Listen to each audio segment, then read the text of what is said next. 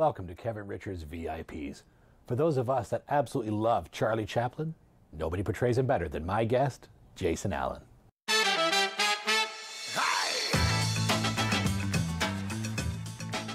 So I'm sitting with my amazing guest, and I mean, I don't often get to use the word genius, but this man is a true artistic genius, and I've been looking forward to getting to know you, Jason, for quite some time. You are so funny because you're so humble with this, and when I first met you, it was a New Year's Eve party. Sandra Roberts was putting it on. Yep. It was at the Hudson, and I'm just standing there, and I'm mesmerized by you walking around because it was like there's people who say that they can do things, right? Oh, I'm going to be Charlie Chaplin for an event. And then there's somebody who just embraced the spirit of Charlie Chaplin, and you're it, right? Wow. Well, yeah. And I really appreciate what you do as a person for embracing this. So I've been looking forward to talking to you. So I'm going to shut up and talk to you now and learn about you. So tell me a bit about where you grew up and where you're from. Well, I grew up in Bradford, Ontario, and moved to Innisfil when I was 17. And that was in 1988. A little while ago. A little while ago, yeah. So I moved right here in Lefroy and started dabbling more with theater. After I was 17. But I still went to Bradford High even after that. I bussed right down there. The bus driver just happened to be a neighbor that went to Bradford High. So I finished my time at Bradford High. Cool. So what was that like growing up for you? What were your interests back then? You started to like theater? Yeah, I loved performing since I was little. And my youngest child is very similar to what I remember being a little kid. Like to entertain my parents, like to entertain friends, try to get attention any way I could, and tried to find my sense of humor and knew what was funny and what wasn't by people's reactions. Yeah. And, I started to take it pretty serious by the time I was a teenager and doing things on stage at Bradford High and then hearing about community theater in Cookstown, South Simcoe Theater. And my drama teacher in high school, Stephen Bainborough, at the time, fantastic mentor for me and really helped me have a good example of what it takes to really perform a little bit without... It makes a difference. A huge difference. So I wanted to emulate a lot of those qualities, and I tried, and I found myself that way. Yeah. And well, it takes the right drama teacher, I think. There's some teachers who can find the right things. I don't know if you're inspired by your math teacher, I don't know, but inspired by a drama teacher that helps you to find that out of your comfort zone, or that out of the box thinking is what they are inspiring to do, right? Well, yeah, and I could relate to him because he seemed to be the youngest teacher in the school, so that was the closest to our age. Yeah. But he was also charismatic and everything a young boy wants to grow up to be, type of thing. So a lot of people, he well-liked teacher and fantastic with drama. So you kind of, if you're already inclined in that direction, you're going to really stick to it. Sure. And helped me out a lot with building myself. Cool. So then you kind of progressed from there, and now you're enjoying theater. What was your next step though? After you're in high school, I don't know how long it was until you met Barbara. Yeah. How long was that after high school you met Barbara? I met Barbara actually way later. It was 2008 that I met Barbara. Okay. So then before that, then there's a gap before that, the pre-Barbara, right? What was that like for you? Transitioning. What was it that you started to do first?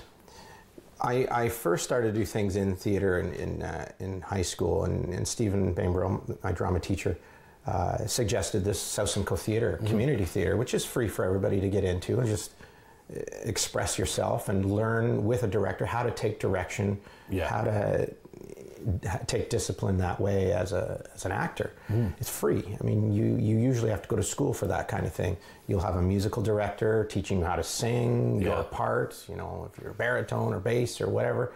If you haven't heard of that before, you start to learn how to do that. Broadway musicals, you learn Broadway musicals. So by going to South Simcoe Theater in Cookstown completely opened up my world. And you're submerged in it. Submerged, and working with people that are professional at times. Met a good director, Scott Hurst. I've heard of Scott Hurst. Scott Hurst, great actor from Barrie. And director and writer, everything, playwright. And another one of my mentors growing up, that was my next level up. And it really helped out knowing him. He became my director in a lot of community theater things, Sure. and learned an awful lot. That pretty much nailed it. Well, you must have been doing something on a technical end too, because I watch that you're not just, Chaplin on the other end of the camera. Yeah. One of the things that I think you've embraced with the real Charlie Chaplin was he spent a lot of time on the other side of the lens. Yes. Right. He was very much his best critic, and I think you exude that. You have this technical thing about you too, that there's no way you didn't have some experience and some practice at that as well too. Well, yeah, that's interesting. That like the technical part of where the angle that I come in at my stuff, because I'm now a filmmaker and a writer and a playwright, as well as the actor. I film and everything myself, so it's an all-in-one thing. Where that came from is I actually went to school for architecture. And techie. Yeah, did a lot of tech work there. I owned a computer company in Barrie for a number of years. Oh, wow. And so the technical aspect, working with and teaching computers was my where I came from. Sure. So, but my passion was an art form of acting and creating. Nice. And so I did all that I had to do to pay for the white picket fence with the technical stuff. But I built skills running businesses and doing all that way and creating. It gives you a cornucopia of stuff, right? Like you've got a real diverse bag of things you can throw out there and make it authentic. And every single one of those skills that I didn't know what I would do with them have all gone into my Chaplin work, which I still can't believe, but that's the way it works. Well, let's go to Chaplin now, because this is the stuff that you're most internationally known for. Yeah. And this stuff is, like, it's mind-blowing. It really is. You're a mind-blowing guy. So at what point did you say, you picked up the cane? Like, I'm not trying to go back to Robert Downey Jr. and where they called his bluff on how he chose to be Chaplin. And just, he was walking past a cloakroom and picked up a hat and cane. Yeah. Right? What was it for you? Where was that moment where you thought, hey, Chaplin? Wow. Well, there's a pretty interesting story there, and it goes back to Scott Hurst, actually. He ends up being the nucleus of the whole thing. Well, thank you, Scott. Yeah, for sure. Oh, yeah. Being directed on stage and brand new, trying to learn how to be disciplined with a director and other actors on stage, but still being a young boy and wanting to goof around on stage when you're getting attention during rehearsals. And I'm in the ensemble of, I can't even remember what musical it was. It was a Broadway musical we were doing. And of course I was not paying attention.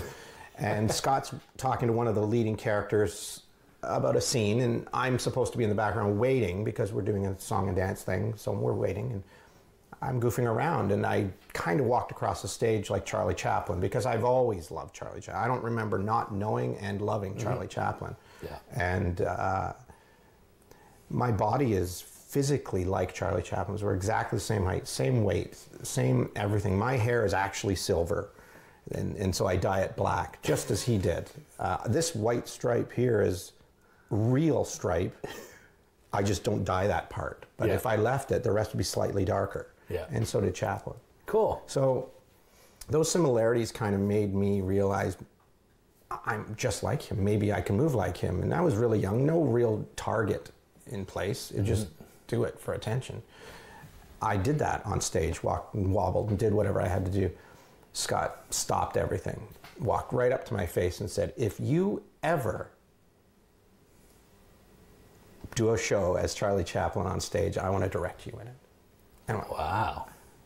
I couldn't tell if I was in trouble or a compliment, right? But an explosion happened in my head, and I was quiet for the rest of the rehearsal. It's your aha moment. Yeah, and I got a lot more serious after that and realized a lot. It's the best moment. Best moment. And it was years after. It wasn't until 2005 that another mentor, who you've interviewed, Arkady Spivak. Oh, he's so great. Oh, yeah. Well, Arkady saw a show that I was doing. I was playing Rooster in Annie the musical at South Simcoe Theatre. It would be my last musical that I did there, that I was going to do there, because I was hoping to go professional after that.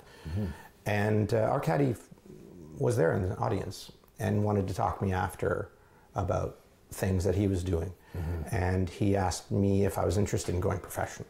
Well, his wheels are always spinning, right? He's always thinking five steps ahead of everybody on something, and he sees genius. Well, he saw something, and I guess he wanted to put me in one of his shows, and as he did, he put me in a musical. I'm not a singer, and I had to sing these songs, and I played a character named Dick, and it was in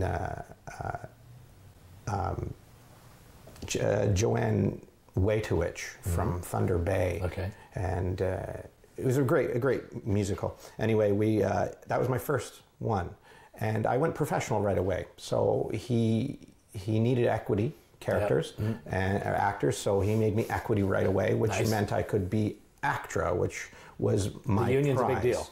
It was a big deal for me because since being a little kid, since Sesame Street watching days, I watched Sesame Street and believed that that's not real. There's a camera there. Those kids are actors, and I want to be one of those. And I always wondered what it took to get there. Sure. And then I eventually found out it took union, it took actor, it took professional. It does. And to get into that union, that's that golden ticket for a lot of people. Like, they have ways around it where they can give you temporary, actor status for particular things if they draw you in or whatever. But when you're full time, and it's a big deal. And there's a big deal with this. Big deal. A big difference. But it cuts away a lot of the community stuff now that you cannot do. You can't do community theater. Yeah. So that's why I haven't gone to LA. I enjoy being on Rogers Local. Well, it's extremely fertile, this ground. It's big. It's huge. And community stuff, Rogers is a testament to that. I mean, it's huge. Rogers is inspiring. Rogers, I think, is something that is a foundation for people who really just, if you love your community. Yeah. Right? Well, it's definitely community, but it's there's more to it for the individual. I mean, you get to express yourself to a completion of a project rather than dreaming. Yeah. It's real. Yeah. And that's, I mean, looking at it from where I'm standing now, that's one of the most important things, is to actually execute your dreams fully, to see them, and then where do you go after that? So on that execution then, when was that first Chaplin moment where you took a stage or a production or an event, or what was it? Where was your first time you got to be Charlie? Well, it all happened with Arkady Spivak again. So this would be the next level, right? Going from Scott Hurst to Arkady Spivak saying to me, after doing a couple of shows with him, I did Glass Menagerie, Tennessee Williams. I played the gentleman caller in that. Oh, cool. So it was a serious play that I had never really It's an intense play. Intense and fantastic. And they mounted it in a really unique way there. And it was to my benefit that I was even involved. But after things like that, we're sitting around, and Arkady says, so, what kind of play would you like to do? Is there anything you'd like to do? As Arkady would do. That's good. That's a good one. So, Jason Allin. And so he says, is there anything you'd like to do? Anything at all that you'd see yourself in as a role? And I said, well, and other than the obvious ones that You're dying to tell him. Well, no, actually, I wasn't even thinking it. It came out almost automatic and I realized it after. But the things, after I finished saying things like, oh, I'd like to play in Chicago, the musical Chicago, I'd love to play the part that Richard Gere played. I'd love to do that. Oh, this, that. But I would really like to be Charlie Chaplin on stage. And I surprised myself. I was like, what? I never thought that before fully, but it came out. Then it's genuine. Very genuine. And he goes, what do you mean? And then I do remember at this point having a thought briefly back to Scott Hurst directing me days. After I dreamt about it and thought about it and visualized, it kind of opened up that thought that I never thought of since. Sure. And I just spewed it out. It's almost like I was waiting for this moment. I know I'm probably trying to make it all magical, but this is the way it happens. Those moments are that's what. It makes me crazy to think about it. And it's just. So what does Arkady do with it then? So where's your first performance? Where is it? Right there. It's actually at Talk is Free Theater. When it was at the Molson drive-through beer store, which is now Park Place. Yeah. There was the beer store there that was closed and turned into a theater. I remember that. Yeah, that was Talk is Free Theater. It was in that room, one of those rooms where we're sitting there, and he's asking me this, and I said, well, I'd like to be Charlie Chaplin in a play where I visualize it being that it's all blacks and whites, and there's jittery lighting on the stage, and it's like a 3D black and white movie, silent film. And so he gives you this moment. Yeah, he says, "Oh, that's nice." I said, "Yeah," because I was having trouble learning lines at the time. It was during a rehearsal, I believe, and I you know, in my mind, I'm trying to go through my lines. I think it was Tennessee Williams' play, and of course, I want to get out of doing lines like any good actor wants. Sure. Right? And if I could only do a silent film character, I won't have to do lines. Right? Mm-hmm. Very good at physical comedy. Yeah. And he goes, "That's fantastic, but I want Charlie Chaplin to talk." Why? That's what I said. And I go, "Well, no, I think it's more artsy, you know." Mind you, the greatest speech ever was by him. Was the one that he did all words, and he's dressed up as Hitler. That's true. And that is probably one of the most amazing speeches of all time. It really is. It's in my top 3, I think. And that speech, at the other end of it, I did last year on stage in India. Wow. Which, dressed in full costume, everything, and in a documentary that was filmed. So let's unpack some of this. So we're gonna move past the local theater thing. We're gonna get into the bigger stuff. Yeah. So now you're heading to the stage. You're doing your first show. Yeah. What's your first show you've done as Chaplin? Well, there's still that conversation with Charlie Chaplin, with our caddy. He says, "Well, if you write it, I'll produce it." I laughed. I said, "I'm not a writer. I've never written any show." And inside I'm going, "Yes, you are. Yeah, you are. Awesome. Yes, you are. This is your moment." And he goes, "No, write a show, but only under one condition, that Charlie Chaplin, the man, talks in it, and we'll see." I went home that night, and I swear I wrote a one-act, one-man play in hours that night. Flow. It just came out, and the end result was pretty much almost unedited from what I originally wrote. This play, and this play is called About Face. And I had studied Charlie Chaplin huge at that point. I mean, that night I really poured into it. I'd already known Charlie Chaplin stuff because of what Scott said. Yeah. I mean, you know, it kind of gave me a beginning for it all. Yeah. It got me prepared for this moment, and it just dumped out on page. So then I got it directed. The director was actually the girl, Emily Key, who is actually the actor who is in the Tennessee Williams play. She went into directing, and now she's running a Norm Foster Festival in St. Catharines right now. But she's fantastic, super talented, and tried out directing my work. And we worked well together, and she just killed it. It was my thoughts put on stage for me after I wrote it, and I couldn't ask for better. It sounds amazing. Yeah, and that was in 2005. So I mounted that play at that theater, Talk is Free Theater. However, it needed to be double billed with another play because mine was only an hour. So we needed Act 1 and Act 2. I became Act 2. Act 1 was by a guy named Scott Hurst. So our caddy decided to put another one-man, one-act play with mine and double bill it for the night. Scott had been working on, for the past 20 years or so, a one-man, one-act show about Charles Laughton, Hunchback of Notre Dame. Interesting. So the fact that he and I were doing this bookend work and then came together, unbeknownst to me, unbeknownst to him. What a cool fit. And then our caddy is the missing link that puts it all together. Blew my mind again. Yeah. So you get this incredible masterpiece completed. I'd like to say so. Yeah. Well, I think it sounds pretty awesome. So you move from this moment here, this incredible brilliant flow, and you're moving forward now. At what point do you start to realize that Chaplin is now a real thing? This is something that is now being, I'm not going to do the hook thing, but you're now being hooked. You're now... Absolutely was. You know, that moment, right at that moment, once I was given the universal go-ahead to write a play. And the tools and the place to do it. That support is so important. I love when somebody's acknowledging that you can do this. It's so important to just listen to people who you think are going to be your mentors. Just listen and take it. Go with it.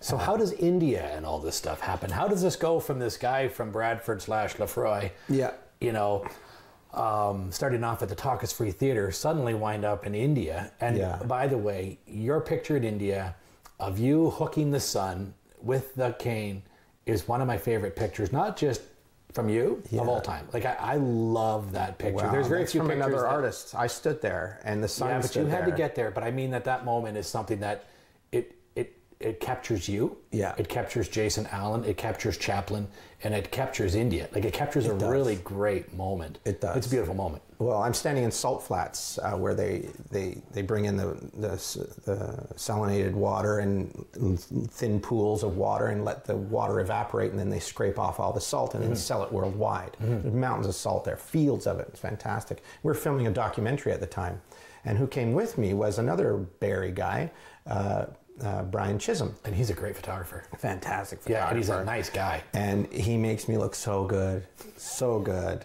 and made the sun look good and made India look good all in one photo. Yeah, you know and it's I mean? funny because he's very discreet. Like he's very kind of does his own thing. He's very below the radar. Yeah. But he's an excellent photographer. Yeah, he's an artist with pixels, and So, really good. so how does India happen? Let me unpack that a little bit. How do you suddenly wind up in India, and people are now drawing you to California? You've got something else coming up soon, but tell me about India, and then we'll go to California. Yeah, India is fantastic. It was really, really going outside of my comfort zone and being open-minded about the planet and what Charlie Chaplin did. Because I had been studying Charlie Chaplin so much, I was getting a new mindset of almost, I'm thinking, the way Charlie Chaplin thinks, kind of really broad strokes, so broad that it's global sized. So randomly, I remember this because I get asked this, October 2013. So we're jumping. Yeah, quite a bit. I mean, 2005, 2008, 2013. 2005 was the first time mounting that show there, but then in 2008, in December, I remounted my play in Hamilton because Aquarius Theatre from Talk is Free Theatre, they saw our show, Scott Hurst and my double bill, and wanted to mount it there. Nice. So many years later, I did it again. But that would be the last time I do theatre because I eventually realized I want to make my own films. Anyway, that's really what got me to India is there's a segment after doing that I started creating my own Charlie Chaplin styled films, starring myself in them. Yeah. So I learned a whole new skill set, a whole bunch of new stuff. And you've demonstrated that you can make things so authentically Chaplin, even in a modern day on a treadmill doing Uptown Funk. Yeah. I was in hysterics laughing at that because I didn't look at it as Jason Allin from Lefroy. I looked at it as you're Charlie Chaplin on a treadmill, what it would be like for him being on a treadmill. Like you captured so much of this time leap for somebody like him and what it would be like for him to be on a treadmill too. It was a riot. Well, I got inspired by things that are modern, but I wanted to keep it authentic as well. So that's kind of a up to me formula. That's the artistic. It was Brian. I had to make something up. So where I got inspired about the treadmill and dancing on it was from the Ellen DeGeneres show. Yeah. They had a guy that had gone viral dancing on a treadmill, which I'm sure a lot of people know about.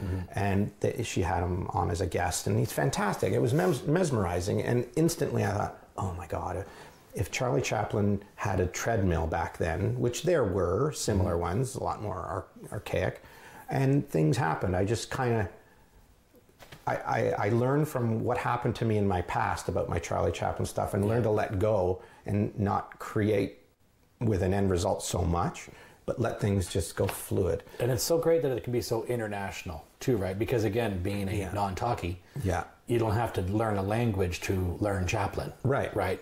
And it's a character as opposed to a language, right? And so when you're not being Chaplin in India, what is it like for you to plan stuff out? How are you planning things out? What's your next adventure then for Chaplin? Because right now you've got a cool new character that we're not going to open the box too much on right now, but you've got this cool new character in Barrie here, and his name is? Jeeves Edwards. Jeeves Edwards. Yeah. And he's at the Johnson residence, yes. Right? And that is about all we're going to say because he's a good I guy. know that you want to keep this in a box, but it is, from what I'm learning about it, is it's a wonderful new avenue for you too, and a wonderful other outlet to step a different direction. For sure. So good for you for that. Wow. Embrace that because I think it's awesome.